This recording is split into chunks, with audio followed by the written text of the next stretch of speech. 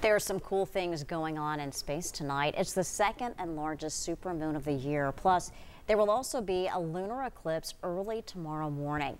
So let's break down what that means. First, a supermoon means that the moon is the closest to Earth on its orbit. That means it will look bigger and brighter.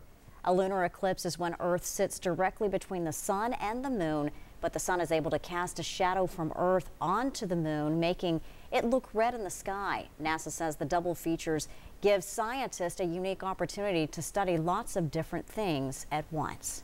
But it's all part of a bigger mission. Kelsey Young, who's a research space scientist, says NASA is getting ready to send astronauts to the South Pole of the moon.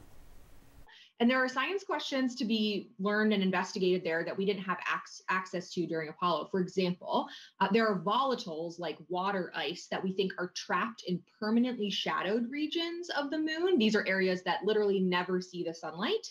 So we think that there's water there that astronauts might be able to use to establish a longer term sustained presence on the lunar surface.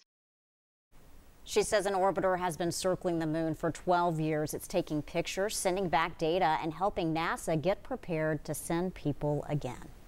So we're using the Lunar Reconnaissance Orbiter to paint the moon with fresh eyes, with cameras and other scientific payloads to be able to figure out exactly where we want to send humans on the lunar surface and then what they're going to be doing once they get to the lunar surface. This will be the only total lunar eclipse of this year, but the bad news is we won't be able to see it here in East Tennessee. Cassie Nall explains why the timelines just don't match up. The only total lunar eclipse of 2021 will take place on Wednesday morning, and here are some of the times. The eclipse will begin at 4:47 a.m. with the moon totally moving into the Earth's shadow at 7:11 a.m.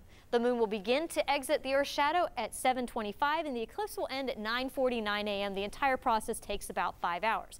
Now, something you may notice about these times: the sun is going to be up here in East Tennessee. So unless you're going to be out about 4:47 a.m. until the sun comes up at about 6:22, you're only going to notice a slight reddish hue coming onto the moon by that time. Unfortunately, the best viewing conditions for this total lunar eclipse will be in Australia, New Zealand, Hawaii, Southwest Alaska, and the islands of the South Pacific, aka not here in East Tennessee this time around.